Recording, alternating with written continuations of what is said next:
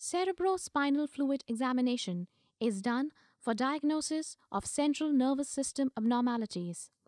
Samples are obtained by lumbar, cisternal, or lateral cervical puncture or through ventricular cannulas or shunts. Sample collection, storage, and transportation. Typically, 3 to 4 tubes are drawn.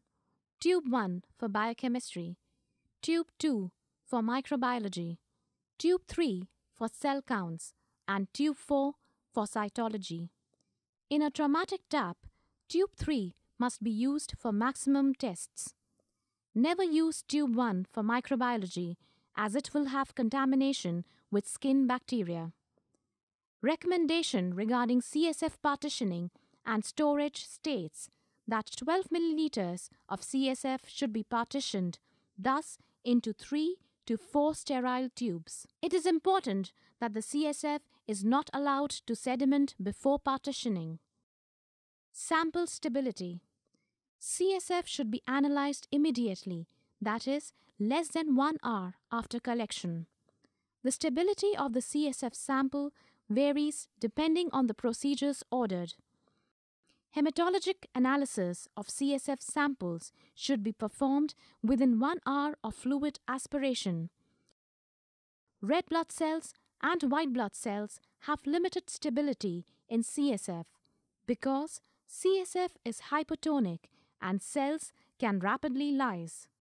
Timing is especially critical for WBCs since both the number and type of cells present are clinically important in diagnosing cases of meningitis as well as detecting CNS leukemic involvement. CSF samples for hematologic testing should be maintained at room temperature prior to testing. Refrigeration is also not recommended for some culture specimens since fastidious organisms such as Haemophilus influenzae and Neisseria meningitidis may not survive at refrigerated temperatures. Store 3 to 4 milliliters at 4 degrees centigrade for general investigations, investigation of bacteria and fungi, antibody testing, polymerase chain reaction, and antigen detection. Larger volumes, 10 to 15 milliliters, are necessary for certain pathogens like Mycobacterium tuberculosis, fungi, or parasites. In this lesson, we will discuss only some aspects of CSF examination, such as physical examination and the cell counts. The biochemistry tests follow the same principles as explained under endpoint chemistries. If your facility does not do cultures, please follow the guidelines described above for storage and transportation of samples to the nearest microbiology laboratory. Gross examination. Color. Hold the sample against a white paper and compare it to a tube of distilled water. If it has any color at all, it is abnormal. Cause can be because of presence of blood, either due to a pathology or due to a trauma during the procedure. Yellow color in CSF is called xanthochromia due to previous hemorrhage and lysis of RBCs. Clarity. Normal CSF is clear. Turbidity is seen when there is an increase in the number of cells. Coagula. Fibrin clots can be found if the protein content in the CSF is very high. A clot is also possible when under a traumatic tap condition. Grossly bloody CSF. It is possible to distinguish if the presence of blood was due to subarachnoid hemorrhage or traumatic tap. Procedure for CSF cell count. Equipment required. Neubauer chamber, microscopic slides, Leishman stain, centrifuge. Total count. Mix the specimen thoroughly by gentle inversion at least 10 times. Using a pipette, transfer the undiluted fluid to a hemocytometer counting chamber. Fill both the sides of the chamber using proper technique. Allow the cells to settle. Focus under low power and adjust condenser and diaphragm for maximum visualization. Switch to high power or 40x. Adjust if necessary. And for an undiluted sample, usually All 9 squares are counted. Average the results from both sides of the chamber.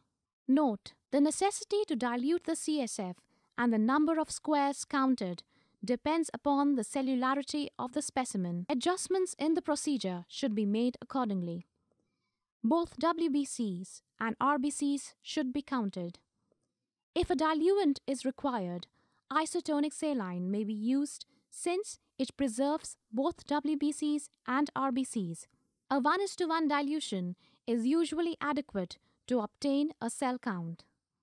If the counts are extremely high, as in WBCs, dilution with Turk's fluid can also be done. RBCs and WBCs are counted separately. Care must be taken to check if the RBCs are crenated or not. In subarachnoid hemorrhage, crenated cells are seen as opposed to normal-looking red cells of a traumatic tap. It is also possible to distinguish between neutrophils and lymphocytes and determine the percentage of each type.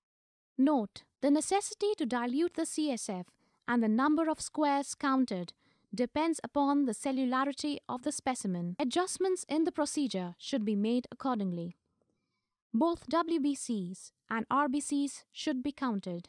Calculation: cells per microliter is equal to N into 1 into 10 by 9, where 9 is the area counted, N is the number of cells, 1 by 10 is the depth factor, 1 is the dilution. Differential WBC count. Spin the sample at 1500 revolutions per minute for 1 minute. Discard the supernatant and resuspend the sediments in the available fluid. Make a smear from sediment and add any Romanowski stain such as Leishman stain and allow to stand for 1 minute. Dilute with buffer of pH 6.8 and allow to stand for 3 minutes. When dry, view the slide under microscope and do the differential count of WBCs. A quality assurance mechanism of inter-observer variance, that is, testing by at least 2 people and analyzing each report, should be done on a periodic basis. Interferences: improper mixing before charging, improper centrifugation, air bubbles, sitting time beyond 20 minutes will result in disintegration of cells. Stain debris. Biochemistry. CSF glucose and protein are measured in same way as done in serum samples. Look for special instructions from the manufacturer regarding programming or calibrators. Normal CSF protein concentration is 14 to 45 milligrams per deciliter. It is derived from the plasma. Note that this result is in milligrams per deciliter rather than grams per deciliter, as it is in serum protein determination. Normal CSF glucose is 40 to 80 milligrams per deciliter. Gross appearance. Normal CSF is clear and colorless. CSF opening pressure 50 to 175 millimeters of water.